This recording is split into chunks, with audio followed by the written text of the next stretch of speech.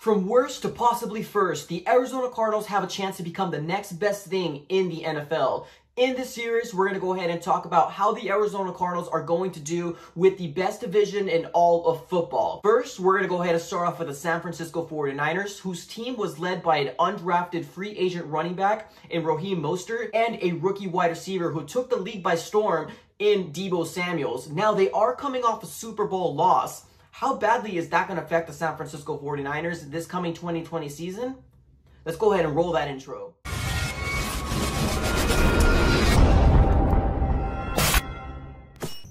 Alright guys, welcome back. Now, like I mentioned in the intro, what I wanted to do is start a series how the 2020 Arizona Cardinals are going to do against the best division in all of football. Now, we are starting with the San Francisco 49ers, so if you guys can do me a favor and kill that like button. If we get 100 likes, I'll go ahead and make those other two videos breaking down the Los Angeles Rams as well as the Seattle Seahawks. So do me a favor, kill that like button, and if you're new, please consider subscribing. Everything in this channel, we do game previews, we do reactions to the game, so make sure you go ahead and hit that subscribe button as well and put that notification bell on just so you're aware when the next video drops. And now on to the topic of choice here. The Arizona Cardinals ended up last year at a record with 5-10-1. A lot of people might say you guys were a terrible team, you guys didn't do anything.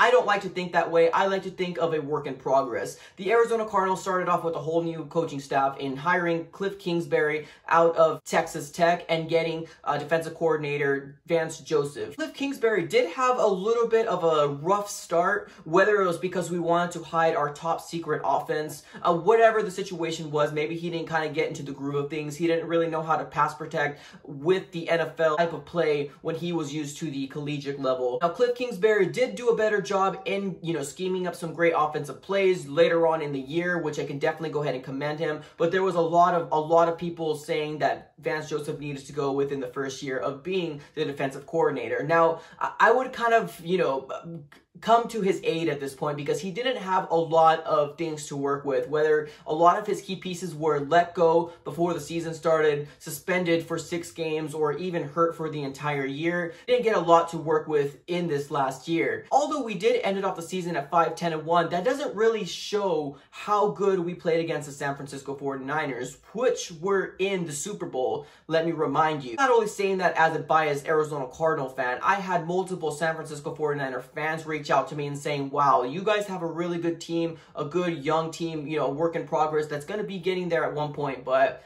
as of right now, we obviously beat you, and they wanted to go ahead and gloat. But there was a lot of people saying that they hated the Arizona Cardinals because we went ahead and played them that tough both times. I've seen this multiple times throughout the years of watching the Arizona Cardinals. There's some teams out there to go ahead and shut it down, especially the last 2 to 3 games, because they don't really have a lot to play for. So what they do is they just don't give their 100%. Now, the Arizona Cardinals did not do that this last year. They played every single team extremely hard, all 4 quarters, especially against the San Francisco 49ers. Now, the San Francisco 49ers gained and lost a lot of key pieces, a lot of starters this last offseason. Let's start off with who they went ahead and lost. Daniel Sanders, which was their veteran wide receiver. They lost Joe Staley, which was probably one of their best offensive tackles that they had for quite some time. Whenever you think of an offensive line, you think of Joe Staley. They also lost DeForest Buckner, who they ended up trading to the Indianapolis Colts for a first-round pick. Let's talk about who they gained. They gained a great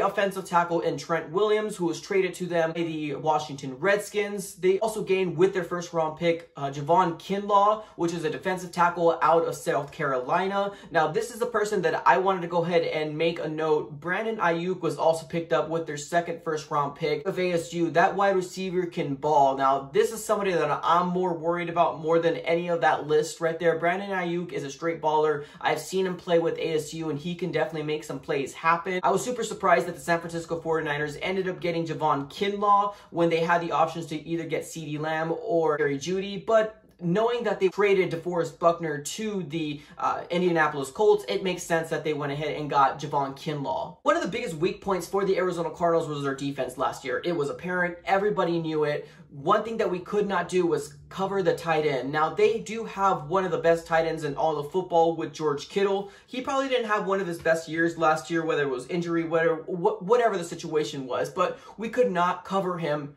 to save our lives. Now, George Kittle's stats against the Arizona Cardinals was not like huge extravagant, but honestly, it was more of a nuisance more than anything because it was a trend that continued to happen. George Kittle's stats were 79 total yards. I believe he caught the ball like 6 to 7 times. He had 1 touchdown against the Arizona Cardinals. He averaged about 13.2 yards per attempt, which that's insane to me. The Arizona Cardinals, when we're playing defense, they made it seem like we're playing players like Gronkowski's, the Kelce's, the George Kittle's, the Tony Gonzalez, that type of premier tight ends week in and week out. It was a disgusting thing to see. It was weird to see, you know, Vance Joseph not have an answer for it. But I really do think it probably was more because he didn't have his players to work with. I hope that all changes with our 8th overall pick and getting Isaiah Simmons. Now, there was multiple different talks by Vance Joseph saying that their #1 key spot that they want to have Isaiah Simmons play, although he's a hybrid player, him to play the weak side linebacker route, which hopefully translate to covering tight ends, because that is one of the biggest weak points that we had of all of last year, and it was really upsetting to see that we could not find a solution for it week in and week out. The Arizona Cardinals do play the San Francisco 49ers twice this coming year. Now, I mean, it's obvious. We play our divisions twice a year. Now, I'm super excited to find out that we're playing them pretty much the start of our season, the very first game, and the second to the last game. Now, there's a lot to go ahead and uncover within that time frame. Honestly, do feel like that very first game, the Arizona Cardinals are going to come out with the W. It's going to be because of the Super Bowl hangover for the San Francisco 49ers, but I do feel like the Arizona Cardinals has gained a lot more talent, a lot more key pieces to pull an upset against the San Francisco 49ers. Now, the last game that we have, the second to last game, which I believe is going to be week 16 against the San Francisco 49ers. Now, that's going to be a flex schedule, which, like I mentioned before, it probably has to do with, you know, the battle of the division at that point. Hopefully, the schedule makers really do see like this is going to be a potential really good game to watch, and that's why they're in that flex position. I think we're going to split the series. I think the Arizona Cardinals and San Francisco 49ers are going to split it. Yes, I do think that the San Francisco 49ers are going to go through that hangover, the Super Bowl hangover, whatever have you. We can't ignore the talent that they brought in, whether it's Trent Williams to cover Jimmy Garoppolo, Javon Kinlaw out of the draft, as well as Brandon Ayuk. Now, all that is all good and gravy, but it's not going to matter unless Jimmy Garoppolo stays healthy. In the scenario where Jimmy Garoppolo stays healthy, we'll split the series.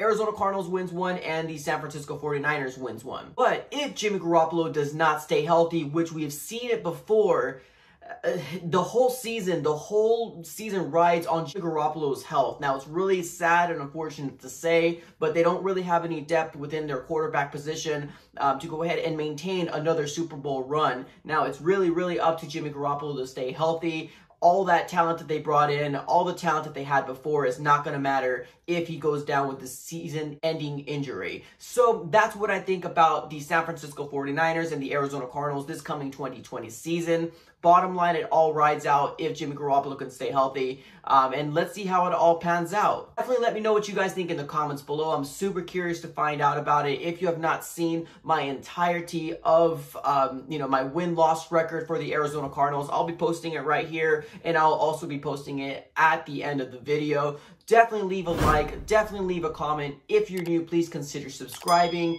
That's all I got for this episode, guys, and I'm out.